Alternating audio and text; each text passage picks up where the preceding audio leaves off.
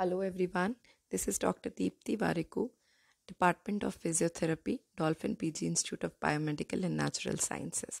Today we will be discussing about the hand and its functions. The hand is a multidisciplinary organ in our body which has got various types of functions like motor functions and the sensory functions. Motor functions mainly are the grasp, support, striking movements, dexterity movements, expressions, sensory receptions, and orientation with the help of hand. First important function is the grasp. Grasp depends on the size, shape, weight, and solidity of the object. The fingers are very important functional organs of the grasp. Grasp could be power grip or precision grip. Power grip is when fingers are flexed around the object with wrist stabilized in extension. We can have a single-handed power grip and a double-handed power grip as well. So there are various types of power grips. We can have cylindrical grip, spherical grip, the hook grip, and the lateral prehension. The cylindrical grip involves the use of flexors to carry the fingers around the object to maintain the grasp. The fingers are always parallel to each other, and it is performed largely by the flexor digitorum profundus muscle. Cylindrical grip is most variable grip using the digits and holds the object as the thumb adducts. This is a typical cylindrical grip. Then we have a spherical grip. The extensor finger and thumb flexors and the thenar muscles follow similar patterns as in the cylindrical grip. The only difference is that the fingers are not parallel to each other here. They are spread about and thumb again is in opposition. So this is a typical spherical grip. Now next is the hook grip. The hook grip is a functional grip of fingers. It includes the palm but never includes the thumb. So it is always done with the fingers. If the load is carried more distally so that the DIP flexion is mandatory, the FDP muscle must participate. If it is proximal, then FDS muscle participates. This is the basic hook grip. Then we have the lateral prehension. The lateral prehension occurs when the contact occurs between the two adjacent fingers to hold an object. Here you can see this is the lateral prehension.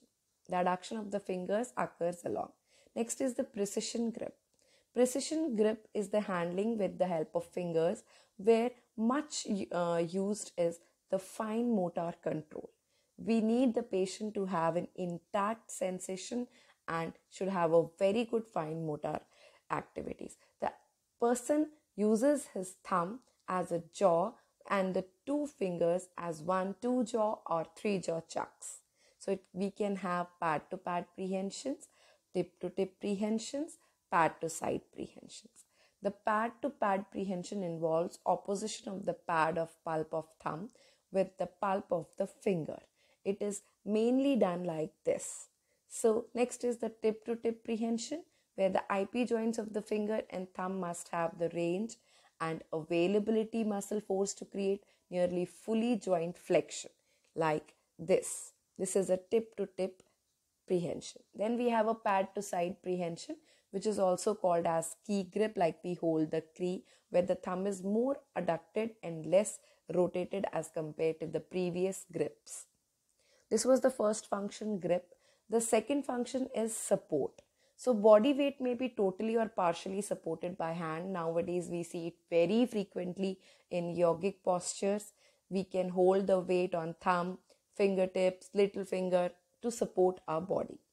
Then there are striking movements which we do with the help of hand, like the slap of karate or punching, the boxing thing. Tabla, playing tabla uses the hand as a motor function organ. Then like aggression or slapping someone. Then we have the free movements which mainly focus on the sensibility of the hand.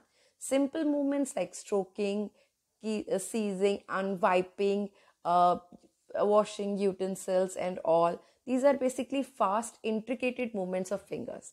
We use free movements in fast, intricate movements as well and other movements also.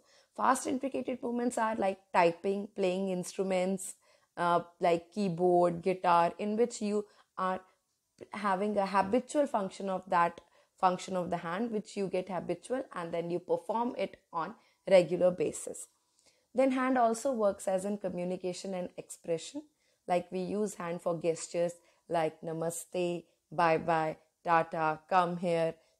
We also use hand in sign languages, which is mainly used by deafs and dumbs. We also use hand in dancing mudras. Then the sensory reception of the hand. The sensibility of the hand is the means by which cutaneous and proprioceptor stimuli are utilized. Here we use hand to achieve skilled motor functions. We use them to protect ourselves from the injuries or for the awareness of touch, temperature, prick, etc. We also can recognize known objects without seeing it by the eyes with the help of hands. This function is also called as stereognosis. So these are the functions of human hand, which indeed is a beautiful organ of our body. If there are any queries, feel free to ask questions. Thank you so much.